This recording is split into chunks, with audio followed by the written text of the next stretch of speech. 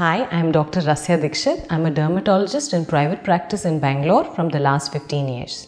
Stretch marks are a full thickness tear of the skin. Basically, what is happening is when there is a rapid weight gain, which can happen like in pregnancy or after a workout or in puberty where the weight gain suddenly happens, the skin stretches and the body is not able to keep up with it, and then you get the supporting area of the skin which is actually toned.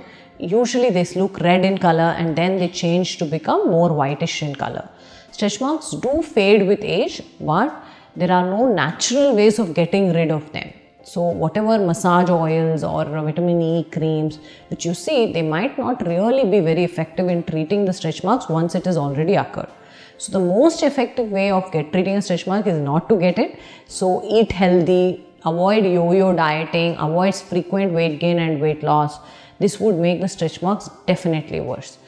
Treatment usually indicates, because it's a deep seated scar, basically, you need to get into the skin with either a dermaroller or a laser treatment. Speak to your dermatologist about these treatments now to get rid of the stretch marks.